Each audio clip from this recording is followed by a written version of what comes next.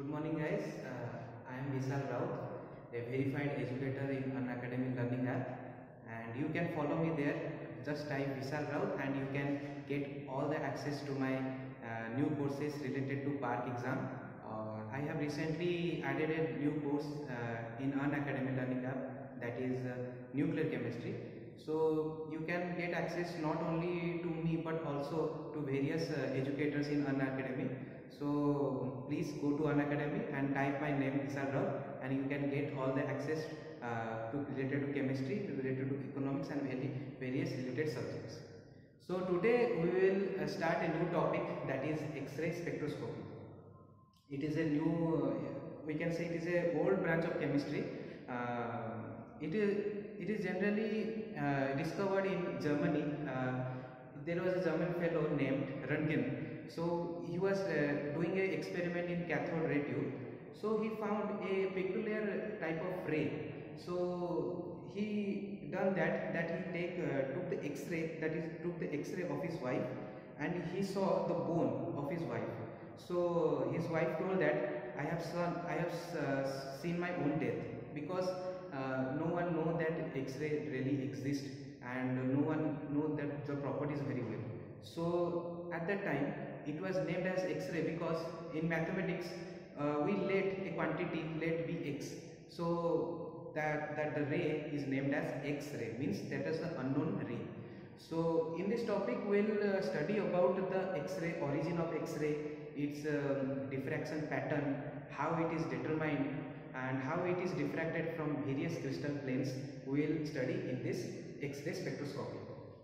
So first of all I want to explain you, I want to tell you that we have already studied in class 12 board exam or in 12th 10th exam that electron can be excited from lower cell to higher cell by supplying a minimum quantity of energy, right? So minimum quantity of energy is supplied so that electron can be excited to higher levels, and after de-excitation it will come back to its original level by emitting a certain amount of energy which is correspond to a particular wavelength.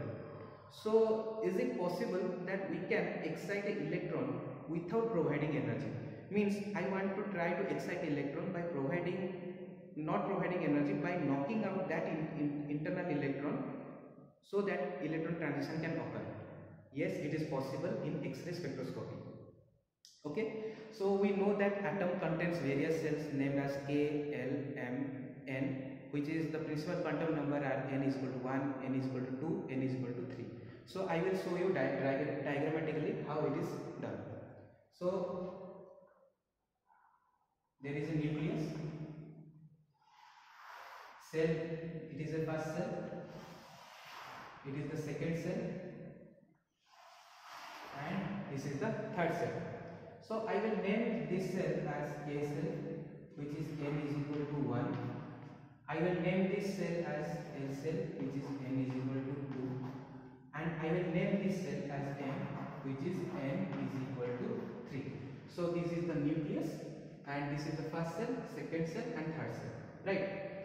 So here is one electron, here is another electron, and here is another electron. Okay, so there are many electrons, but I am showing only a single electron in a particular cell. We already studied in class 12 exam, that in class 12 board exam, that when you provide a certain amount of energy, the electron get excited and it come back to its original level after de-excitation, and it releases a certain amount of energy, right? It may be correspond to a fixed quantity of wavelength, maybe it in IR region, maybe in UV region, etc. But I want to create this electromagnetic transition without de-excitation. I want to knock out, means I want to remove this electron. How it can be done, right? So it can be done, I can explain now.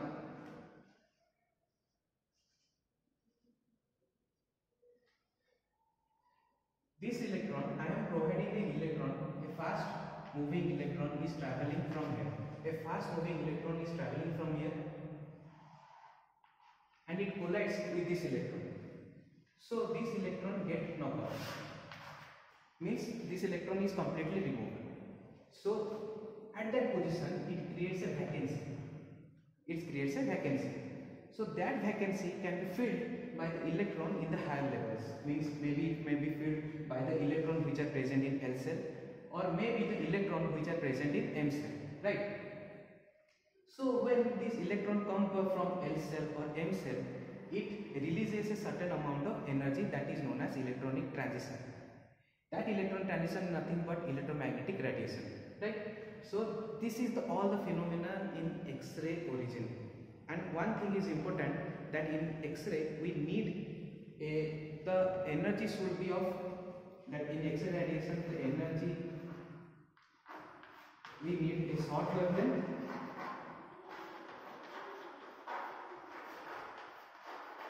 and a high energetic radiation.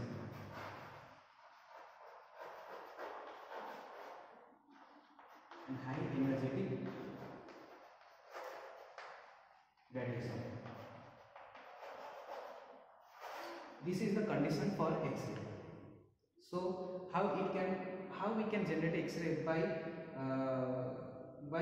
applying these two conditions, that is short wavelength and it should be high energetic radiation. So we can generate. You have known that when you go from higher levels, that is from lower levels to higher level energy, then the energy difference between the successive cells decreases. That is, from when you go from n is equal to 1 to n is equal to 2, it has the highest amount of energy difference. But the energy difference between 3 and 2 is decreases, and from n is equal to 3 to 4 then further decreases, and it decreases on and on. Okay, so the high energy difference is found from here. So the electronic transition from n is equal to 2 to n is equal to 1 poses a very high energetic radiation. So one condition is applied, one condition is obeyed, and the another condition is short wavelength. We know that if we found that this is the high energetic radiation. It is a high energetic radiation because the energy difference between n is equal to 2 to n is equal to 1 is very maximum. So we know that E is equal to h nu. Okay, so we can write that E is equal to h nu is, we can write that c by lambda. So E is inversely proportional to 1 by lambda, right? So E is inverse to 1 by lambda. E is inversely proportional to 1 by lambda. So the high energetic radiation from n is equal to 1 means it is very high. So inversely proportional means it should be a short wavelength. So the two conditions are obeyed, right? It should be of short wavelength and it should be of high energetic radiation. These two conditions are obeyed. So X-ray, to define X-ray, it means that the transition of electrons from that cell to the lower cell in such a way that it should possess a high energetic radiation and it should be of short wavelength, right? So how to generate these X-rays, means how to generate X-ray. We have studied in theory, that I have told in theory that X-ray will, an electron will be bombarded and one electron will be removed, and there will be a vacancy that will be filled by the electron in L cell or M cell. So we want to know how these electrons, how these X-rays are generated instrumentally. So how this can be generated, right? So there is an instrument known as X-ray tube, which can easily generate X-ray. So I will explain with a diagram.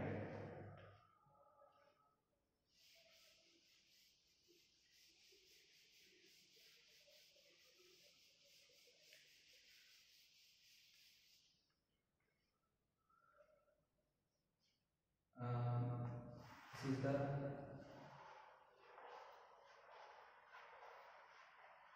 cathode coil. It is named as cathode coil,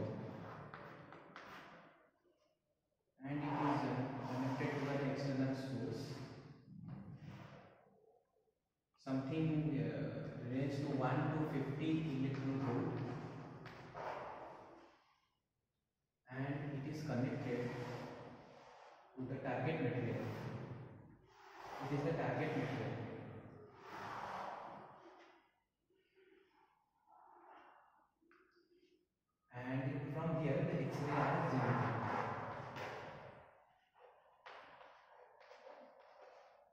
From here also X-rays are generating.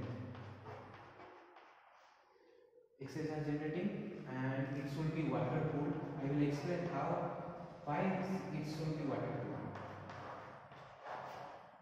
An electron is traveling from this position to this position. Okay, this is the whole instrumental diagrammatic situation how to generate X-ray. So when we generate an X-ray from cathode coil, that is in all these instruments are found in cathode ray tube.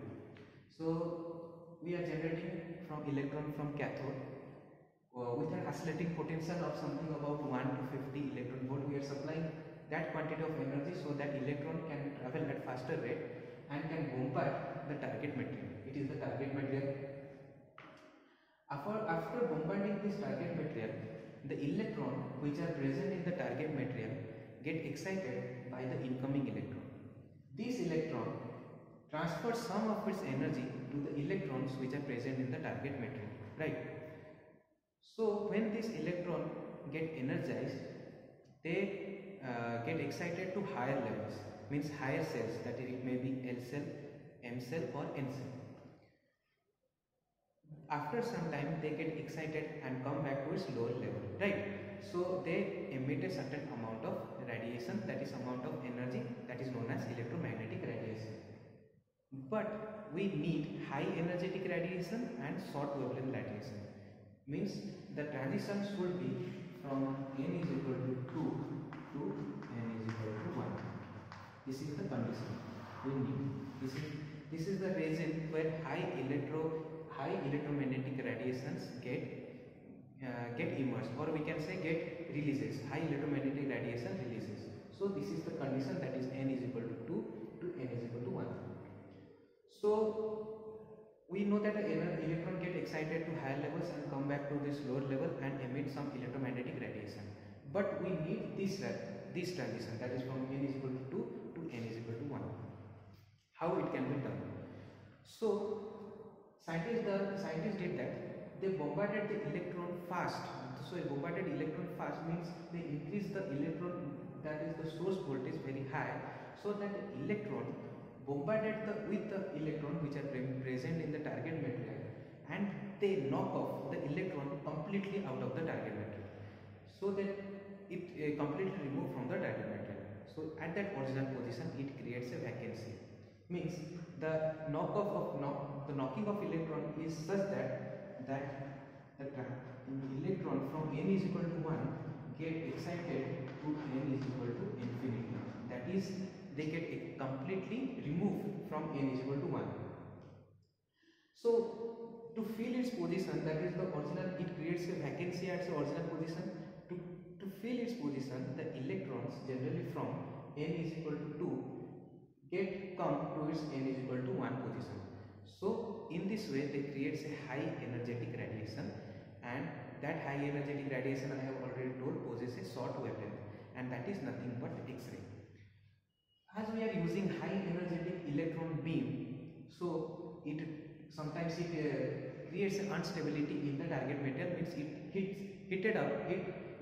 releases the temperature of the target material, so it becomes unstable. So it must be water cooled, so that the temperature should be maintained very properly, and in this way the X-ray are generally generated in X-ray spectroscopy. So this was all about how to generate origin of X-ray and how to generate X-ray instrumentally. I have shown that.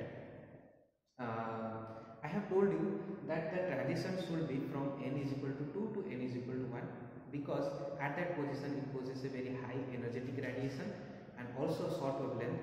That is the property of the X-ray. Always remember, n is equal to 2, n is equal to 1. N is equal to 3 to n is equal to 1 also poses a very high energetic radiation, but that is not very near to X-ray, but that should not be considered as X-ray. So this was all about the origin of X-ray and its instrumental facts. In the next I will explain how to name the X-ray, that is K alpha X-rays, K beta X-rays and L alpha X-ray. Okay, so I will explain now.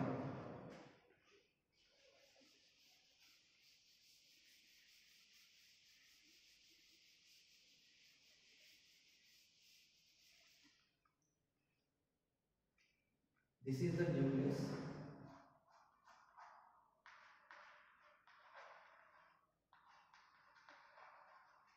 and these are the cells. This is K cell, this is L cell, and this is M cell. Okay. So the electron in this position is completely knocked off. We are providing in that here there is no electron present, and we are completely knock off that electron from this position. So there is a vacancy over here. To fill the position, the electron get transferred from N cell to K cell, that is from N is equal to 2 to N is equal to 1. So in that position they emit a X-ray, that is a electromagnetic, they emit a electromagnetic radiation, that is X-ray. X-ray, and that electronic transition is named as K alpha. Right? K alpha means the electron has traveled from L cell to K cell, and it is named as K alpha. Right? If the electron, not this electron here has approached from this cell to the K cell. Right? We are considering not this situation but this situation. The electron which are present in M cell has come to the K cell to fill the vacancy. So it will also emit the electromagnetic radiation, not close to the X-ray, but it may be considered, generally it may be considered as X-ray. So it is named as K beta. Means K beta means the transition has taken place from, means the electron has jumped from higher cell, from M cell to the K cell. Right? So it is named as K beta. Alpha means from the electronic has jumped from higher cell, that is L cell to K cell, and K beta means the electron has jumped from M cell to the K cell. Okay. I have shown the two different conditions, or two different we can say the two different possibilities that an electron can jump from higher cell to the lower cell. So these are the about origin of X-ray and how to generate X-ray instrumentally, and these are actually named like this, K alpha and K beta X-rays. In the next class I will show you about the spectrum, how spectrum is obtained in X-ray spectroscopy, and how it depends upon voltages, means the intensity of the X-ray actually depends upon the voltages we are providing. So in the next lesson I will teach you about continuous spectrum. Right? So all the best, and if you have any doubt, so you can comment me in the comment section, and I will be very appreciated if you have as many doubts. I will be as soon as possible I will clear the doubts. So thank you and have a nice day.